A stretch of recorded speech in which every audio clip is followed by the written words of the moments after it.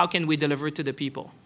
Knowing that infrastructure is a key driver of our economy, it's a key driver of creating jobs. And with that, obviously, creating the strong partnership that is essential.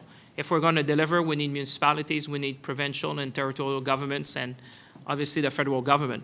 Phase 2, the $187 billion we have put forward over the next 12 years to invest in public transit, in green infrastructure, in social infrastructure, in rural and northern community, I think is really going to be a game changer for Canada.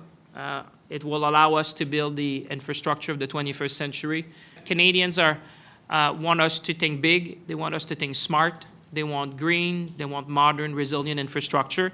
And I think that's what we're looking at, infrastructure that will benefit Canadians. We've been able to acquire more than 7,000 buses, which are mainly hybrid buses. We've been able to do repair, rebuild, or refurbish about 1,400 water and wastewater treatment in the country. And I saw that we repaired or rebuilt about 100,000 social units. So our plan is working.